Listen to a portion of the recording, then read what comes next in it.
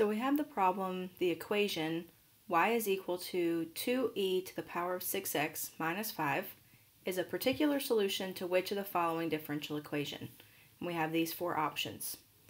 When we have options of differential equations, what we can do is we can find the derivative of the equation that's given, or the second derivative if needed, and substitute it to see if it simplifies for the equation to be correct.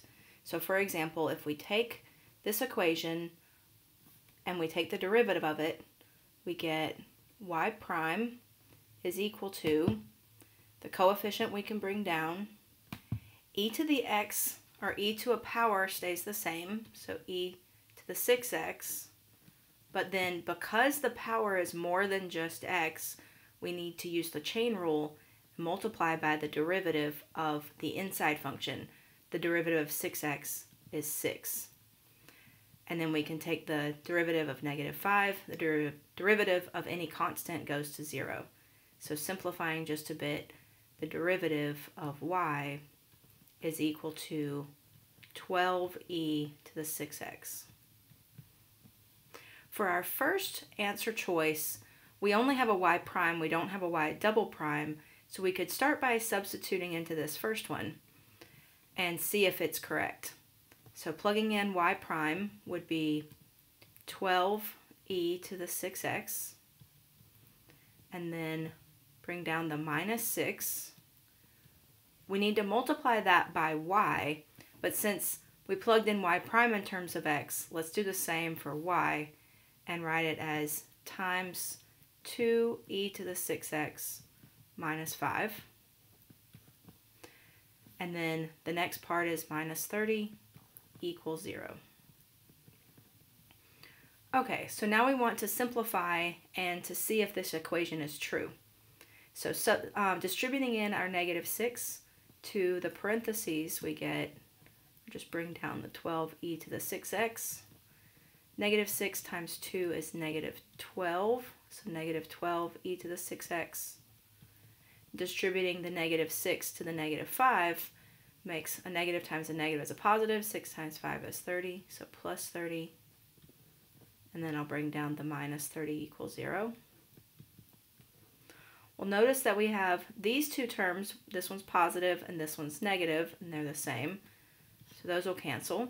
Here we have a plus 30 and a minus 30. So those also cancel, leaving us with a 0 on the left side. And our right side is just 0. So 0 does equal 0, and that is a true equation. So the answer in this case would be letter A. Showing for letter B how we can substitute it in to verify that it's not a correct answer would be subbing in the same way that we did before.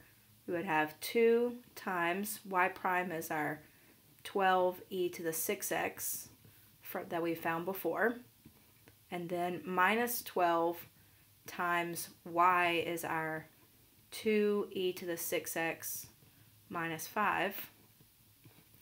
Then we have a plus 5 equals 0.